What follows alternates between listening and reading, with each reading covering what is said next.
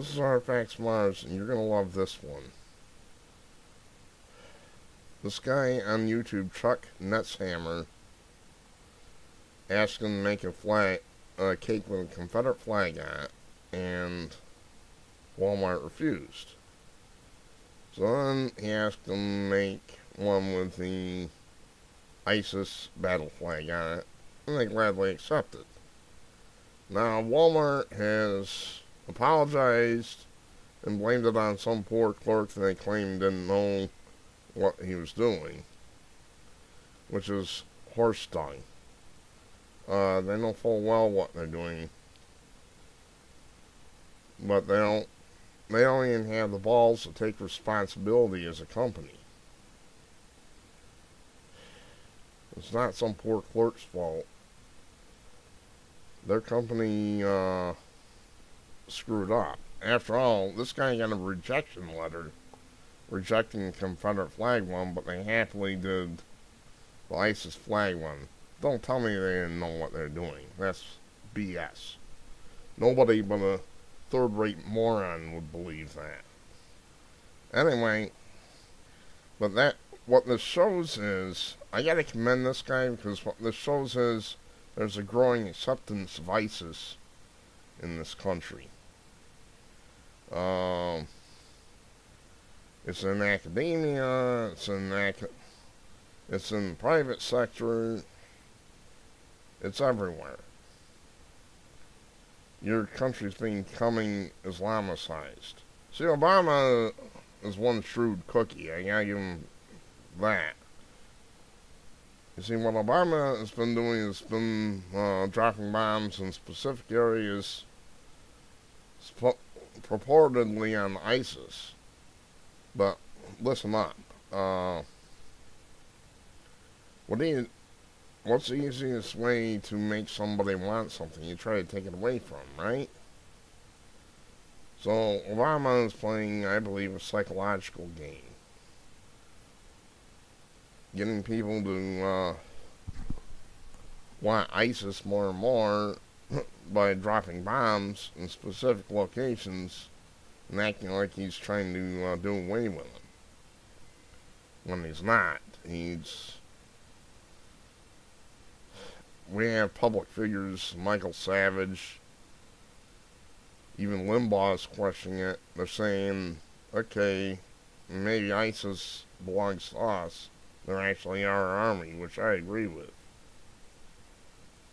You know, we have public figures saying this.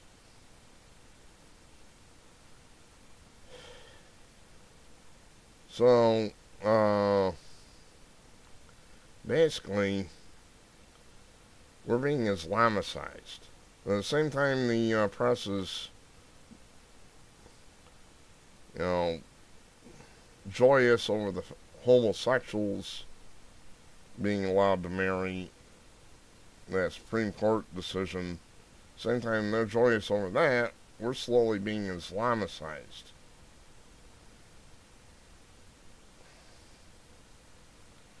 And that does not speak well for our future. It's known that Muslim Brotherhood has a number of members in the Obama cabinet, apparently. It's all through this country. Oh yeah, Obama is a Muslim. There's no question. He's well known in the Middle East as being a Muslim and a Kenyan. They don't even question it. I mean, here Americans can't seem to figure out what he is, but over there, he's well known as a Muslim. And you think getting one of these white people in there next time around, if that happens, it's not going to change anything. Unless you get a Christian conservative like Ben Carson, he would be fine. I've already endorsed Trump. But unless you get a Christian conservative in there, most of these idiots probably continue the gradual Islamization process. Tough for me to say. You're in trouble, people. You gotta wake the hell up. We gotta retake this country. You gotta throw all these sons of bitches out of office and get some people with traditional American values in there. I'm talking Republicans, Democrats. Take a look at this. I'm going to bring another site up if it comes up. It's actually the same site.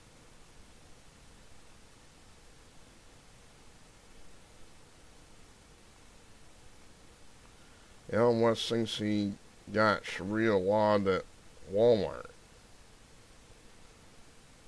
He's almost refused service over the cashier's religious beliefs, claim that he later admitted was a mistake.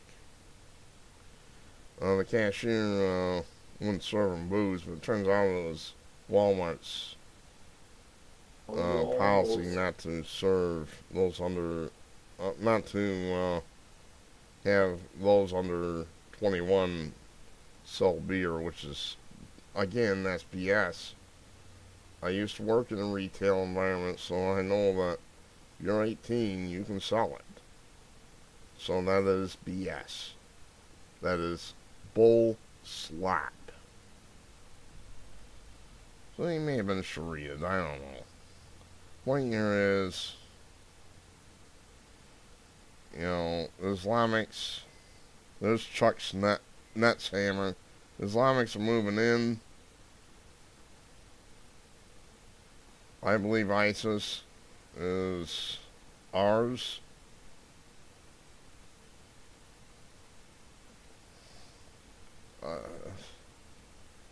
It's terrifying to think about. It's terrifying to think about. You know, my video that I did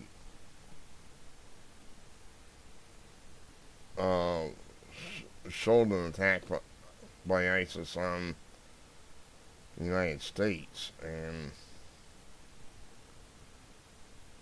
how they got out of control. So I did a video on that. It was fiction after the attack started.